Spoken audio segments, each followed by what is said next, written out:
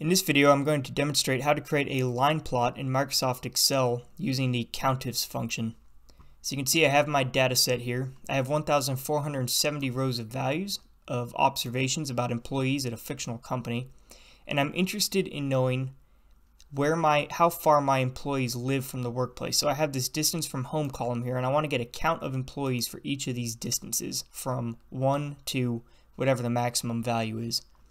Now you'll notice that I have my data formatted as a table, and you can immediately see that because when I have a cell selected here, the Table Tools Design tab opens up, and if I click on that, you can see under the Properties group that I've named my table Data.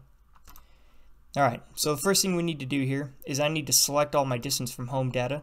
Because I have this formatted as a table, I can simply move my cursor up until I get this black down arrow.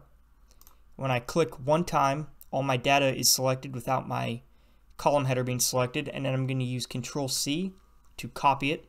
I'm going to open a new spreadsheet, right click, paste values.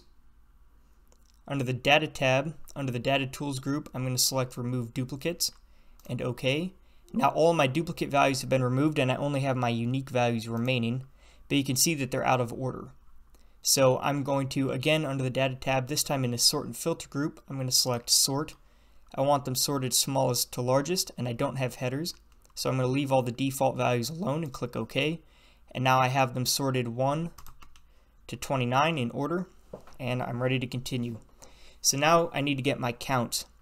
So I'm going to type equals and COUNTIFS. I'm going to use tab to open the formula up. Now my criteria range will be the same column of values in the original data set. So I'm going to specify that data set by simply typing in the table name data. I'm going to open up a square bracket so I can select the column that I'm interested in, and I'm simply going to use the down arrow to go down to distance from home, use tab to select it, close my square bracket, comma, and in my next argument for this function I want to say I want to count values in this array here if they are equal to this value here. So I'm simply going to select that value, close my function, hit enter, and now I can see that I have 208 employees who live 1 mile from the workplace. And now by simply double clicking on the fill handle here, I can get those same counts for all of my distances. Now I'm going to select all of my data. I'm going to come up to the Insert tab, and under the Charts group I'm going to select Line Plot. I'm going to pick my first option here. I'm going to expand this a little bit. Now you can see that I successfully got my counts plotted, but Excel also by default plotted a line for my actual distances, which is not what I want. So under the Chart Tools Design tab, I'm going to come to Select Data, and I'm simply going to deselect Series 1. And you can see that when I click away from it, it gets rid of that. I can also simply remove Series 1 by highlighting it and selecting Remove. Make sure that I still have Series 2 checked. I'm going to hit OK. And now we have a nice line plot that shows how far our employees live from their workplace.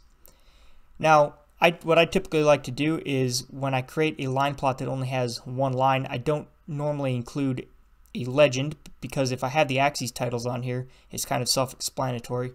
So I'm going to go ahead and make those changes. So I'm going to come up here under Chart Tools Design tab, under the Chart Layouts group. I'm going to select the Add Chart Element drop-down. I'm going to add my horizontal and vertical axes titles. And then under Legend, I'm going to select None. Now I'm going to appropriately name my axes. So down here on the X-axis, I have distance from home. And here on the Y-axis, I have my number of employees. And there you have it. Also, if I want to change the appearance, of course, I can always come up here under the Chart Tools Design tab, and I can select some different appearances. If you like what you see, feel free to click the subscribe button at the bottom right-hand corner of your screen. And until next time, happy learning.